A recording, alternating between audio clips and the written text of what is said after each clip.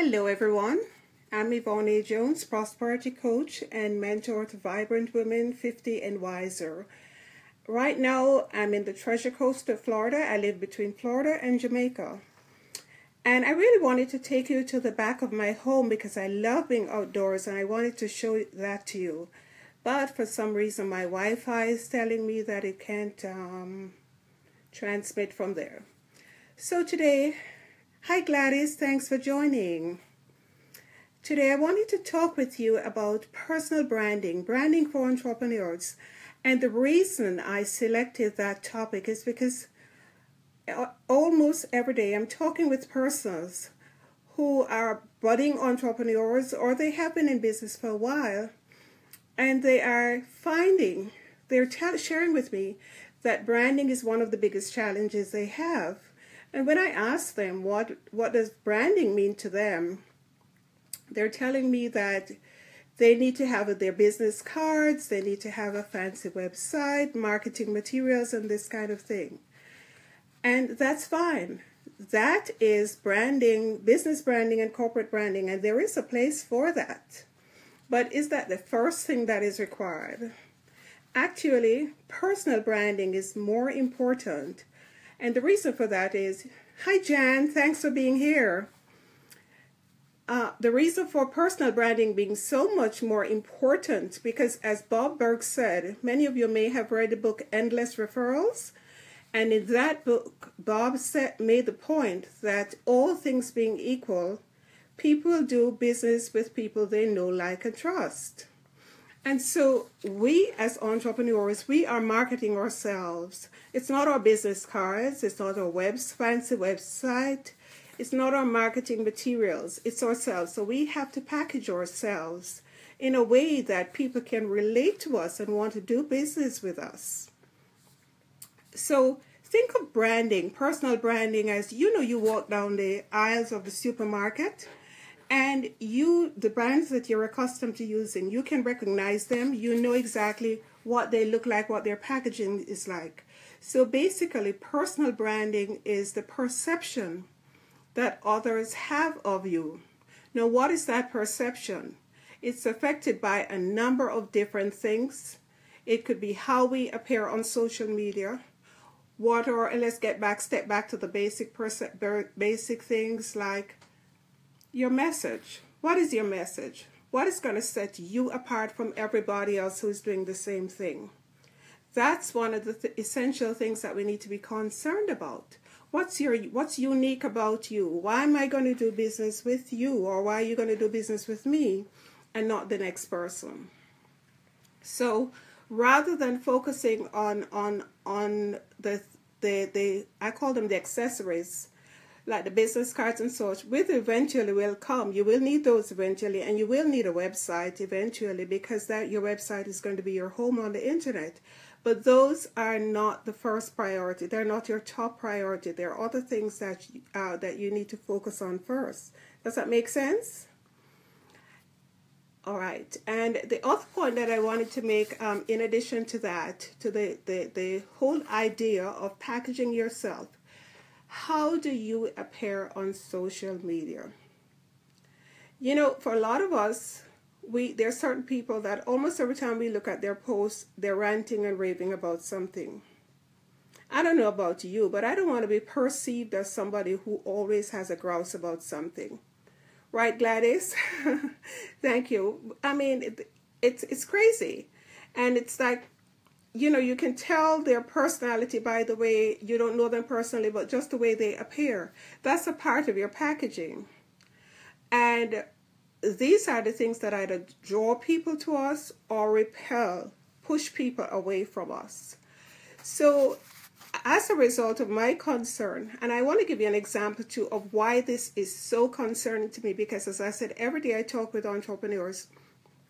Thank you, Gladys. You say me either. And they are telling me that the first thing they want to do is go out and buy business cards. They haven't made a penny yet. They haven't made $1, but they're buying business cards. They're buying marketing materials and all like that. So this confusion is what prompted me to put together a webinar that I'm going to be doing next week, Thursday, at 3 p.m. And thank you, Jan. Those are valuable qualities. Exactly. Because those are the perception we want other people to have of us, right? Logical, valuable, witty, relevant. Exactly. All of those things are things that we want people to say about us. Want people to say we care. Not that we're argumentative and all like that. So I want to give you an example. Just yesterday, I spoke with a lady. She is just getting herself back into setting up a business again. And she said, one of the first things she said to me, I really don't have any money for branding.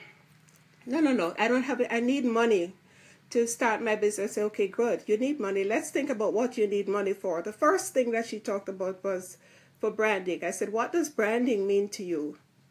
Her response was, well, business cards and so on. I said, look, you can go networking without business cards. How many times we come back from networking events, if either one of you, hi Trevor, thanks for being here. Either one, if you've ever been to a networking event, how many times you come back with a ton of business cards that you never really do anything with? So my suggestion to her was, rather than focusing on buying things that you don't have money for, go to the networking events. Hi, Joy. Thanks for being here. This is Yvonne A. Jones. For anyone who doesn't know exactly who I am, I'm Yvonne A. Jones, prosperity coach to women 50 and wiser. I am on the Treasure Coast of Florida right now. I wanted to take you to the back of my home, but my Wi-Fi would not allow it. So getting back to this point, my suggestion to her was that go to the networking events. You don't have to have a business card. Whoever you want to connect with, you get their business card, make a note of whatever it is you want to talk of, something that you had in common and something you want to highlight. Then you get back in touch with them within 24 hours. Because spend all this money for business cards that you don't have a penny, you haven't made any money. It's pointless, right? Thank you, Gladys, for confirming that. And so all of these factors combined, the bottom line is corporate branding or business branding is important, but it's not the first requirement when you're starting a business. What you need to focus on is branding yourself. Allow people to understand exactly who you are. What do you bring to the table? What makes you different? Why should they do business with you? Your unique selling proposition. Right, that is what. Who is your target market so that you can focus on attracting them to you? Get clear on your message. Understand your why. What is your big why you're doing your business?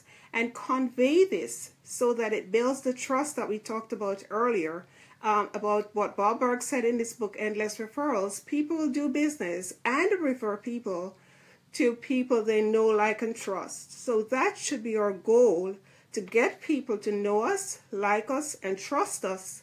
Then after we have established ourselves to a certain point, then we go and we get the corporate branding or the business branding, which is the business cards and the marketing materials and the nice fancy website.